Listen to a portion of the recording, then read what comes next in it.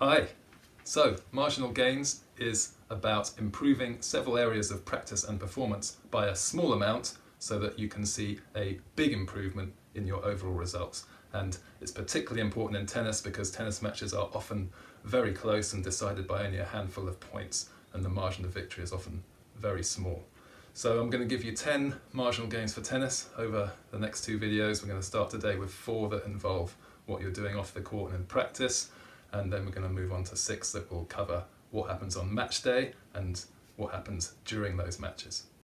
There's often a very big difference between how people are on the tennis court when they're playing tennis matches compared to how they are when they're off the court in normal life. So it's important to understand who you are and how you behave when you're competing in tennis matches, and to use that clarity to be able to really push yourself to get the most out of yourself.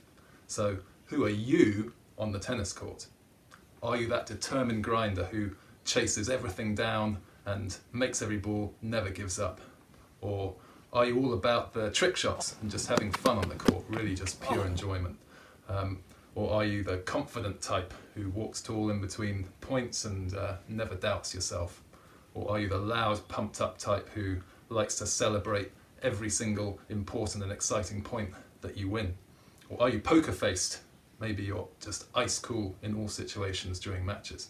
Or are you the grumpy negative type who gets angry in matches and gets down on themselves all too easily? Now, we do see quite a few people fall into that category. Even on the Pro Tour, we see people like Dan Evans and Andy Murray. You often see those guys getting down on themselves, getting grumpy, shouting at their team and their coaches, and berating themselves when they miss a shot that they feel they should have made. And of course, who knows whether they need that to fire them up to perform, and maybe they wouldn't be as good as they are without it, but perhaps they could have achieved even more in their careers if they had managed to get rid of that negative persona on the match court.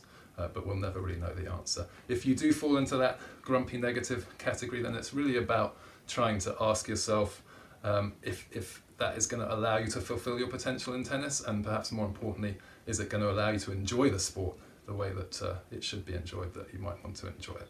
So ultimately, have a think about asking yourself who you are on the court and whether that fits in with who you want to be on the court.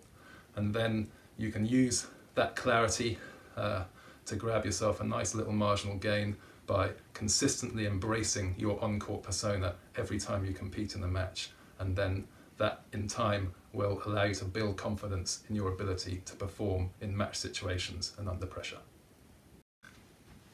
What is most responsible for winning you points in tennis matches? Could it be a huge serve, or maybe your deadly drop shots, or a massive forehand, or maybe an insane backhand, or crazily good net skills? Or it might be something else, it might be something different, it might be your incredible movement and speed around the court, or your unbreakable mental strength, or just your never give up attitude on the court. Understand what it is that is most responsible for winning you your points in tennis matches. Make sure it fits in with your on-court personality too, and then you can grab an important marginal gain, and you can use that clarity to further develop whatever your tennis superpower skill is. And with that, you can then increase your confidence in using it on the match court, and hopefully using it in the biggest moments in matches where it really counts and will help you to get more wins on the board. Now you can use your understanding from the last marginal gain to make your practice more clever, more purposeful, more specific to what you're going to do on the match court. So you can develop a drill where you practice your superpower specifically in a match situation, and that will allow you to develop that skill even more to make it more reliable on the match court. Let's say that your skill is running around all day after all the balls, then you might set up a drill with your practice partner where you have to have a 20-shot quality rally before the point goes live to really push yourself. If it's about your net skills, then you might ask a practice partner to feed in appropriate approach shots for you, and then you play the point out from there to practice that. Or maybe it's about aggressive returning, in which case you ask your practice partner to serve at you and maybe challenge yourself to win the point within 2 shots to try and develop that superpower of aggressive returning.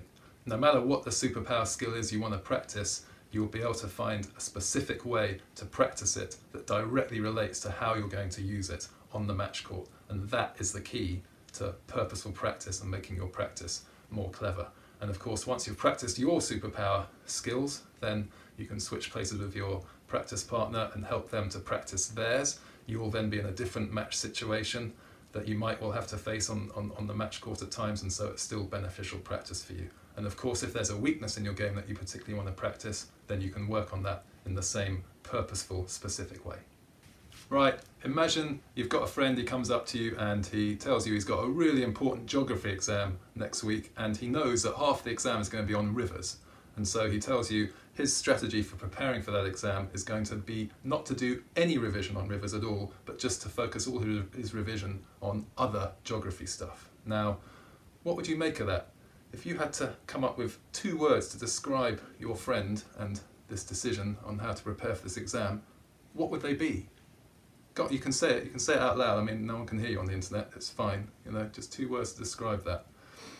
Right, it might be a little bit boring, but the fact is, if you don't spend a lot of time practicing your serve and return, then you need to turn those 2 words that you just had for your exam friend right back on yourself.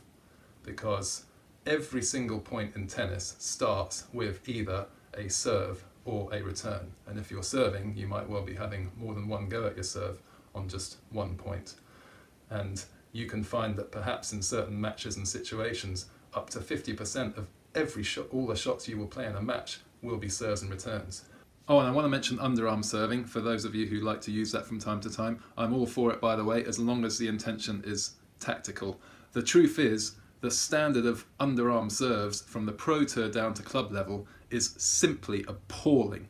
So if you like to use your underarm serves from time to time, then for goodness sake, go and practice them, and then you might actually get good at them.